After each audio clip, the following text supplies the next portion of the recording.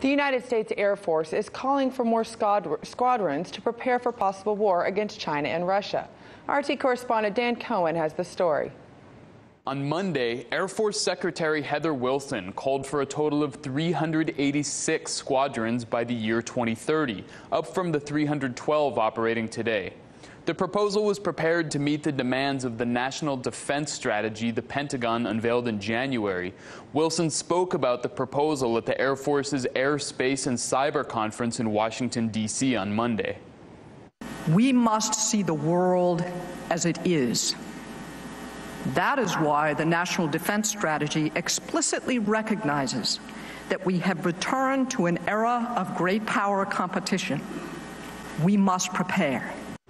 The 24% increase would prepare the Air Force for a possible conflict with major powers China and Russia, both of which have recently conducted large-scale military exercises. 300,000 Russian troops took part in its biggest ever war games. China also sent 3,200 troops, indicating a burgeoning military alliance between the two countries.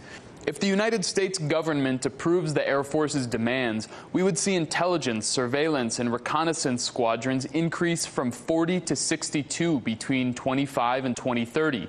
Tanker squadrons, which allow warplanes to refuel in midair, would go from 40 to 54, and fighter squadrons would go from 55 to 62. Additionally, space squadrons would grow from 16 to 23.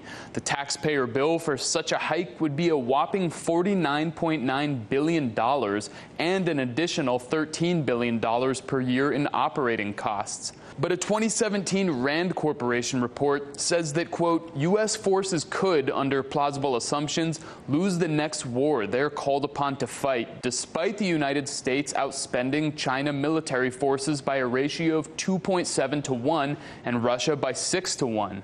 So an increase in military spending doesn't necessarily translate to the battlefield dominance the U.S. envisions. Reporting in Washington, Dan Cohen, RT. Hey YouTube, thanks for checking out our channel. We hope you enjoyed the video. We have tons of content for you just like this. For more of RT America's one-of-a-kind news and analysis, be sure to subscribe and never stop questioning more.